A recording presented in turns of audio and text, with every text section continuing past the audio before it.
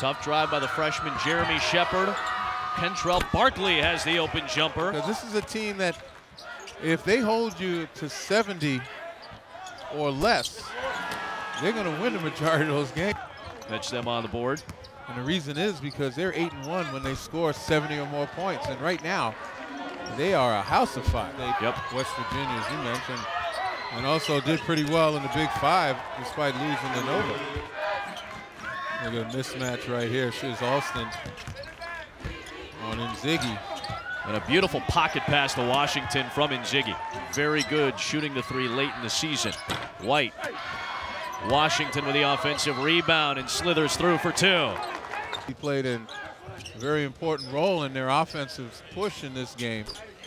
And on the defensive end, even though Temple right there is successful, a quick shot by East Carolina. Enechionyia with the first 2-point Temple field goal. Barkley into traffic. Second effort, and Kentrell Barkley with double figures. The freshman point guard Jeremy Shepard with a tough crossover, hitting it over Enechionyia. Which they don't mind that they can get some help, but it still goes back to what I said earlier, that their biggest problem on the defensive end is the last time you had it, because you had Shepard guarding him. You got to go stronger to the basket, as does the rest of the Temple team, and that's not a bad idea, Daniel Dingle. And Washington doesn't seem to be suffering any ill effects. He sprinted down the floor and back. And how about that glide to the rim for Elijah Hughes? Barkley will take another set shot three and bury it. A 32% three-point shooter has hit three in the first half. Barkley opting to take it inside and gets the friendly roll. Kentrell Barkley. They're having a difficult time staying in front of him. Enechionyia from Rose, and a big-time bucket for Obi Enechionyia. 8th Temple turnover of this game. And Barkley with a little stop and go, plus the foul. The Temple defense, you know, Barkley quick enough. This is a conference owned by Dedrick Lawson in terms of double-doubles. Barkley is showing up nicely. Daniel Dingle with his second three of the half. Again, Moore and Washington. This has been a battle all half.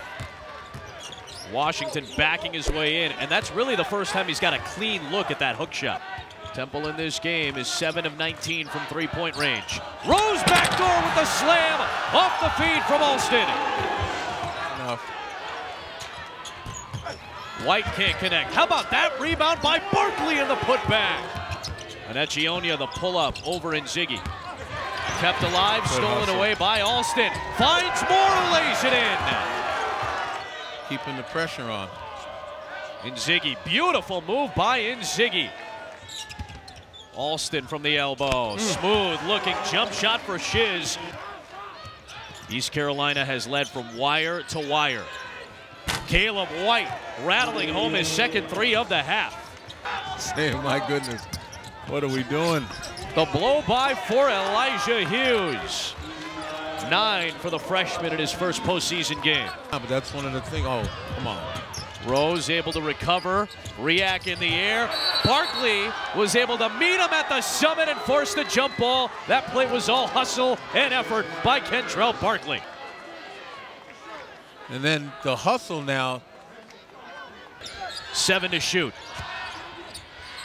Caleb White, the veteran of veterans for East Carolina, with a clutch bucket. He's got all 8 of his in the second half. Play, even though they kind of revived themselves a little bit, just doesn't look like the same team, and obviously not.